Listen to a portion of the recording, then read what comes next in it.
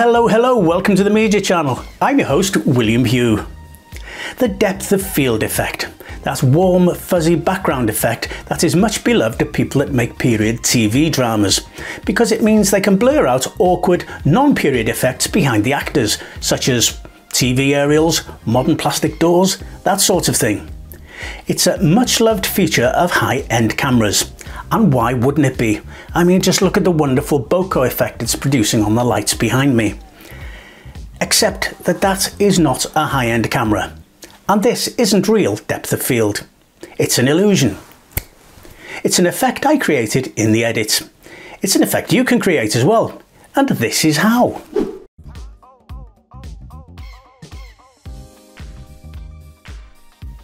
First, import the clip you want to use into Vegas Pro. The ideal shot is one with a relatively static foreground. Talking heads are ideal. Now we won't need the audio for this demo, so I'll just click here to ungroup it, right click and delete it. And I'll just turn the grouping back on again in case I forget to do it later. So the first thing we need to do is to make a copy of the clip. So right click on it, choose copy, then click on the video track above, right click and choose paste. And make sure they are perfectly lined up together as they need to be in synchronization.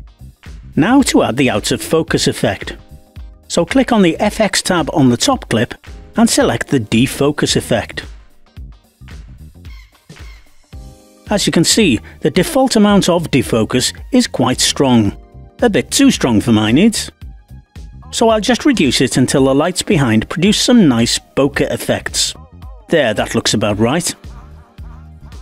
Now we need to cut a mask through to the focused layer below. So click on the Event Pan Crop button here, and making sure the cursor is at the beginning of the track, enable the Mask tool by clicking here. Now we click on the Anchor Creation tool, and create a mask by clicking around your foreground subject. Leave a little space between your subject and the mask to allow for slight movement and feathering later on.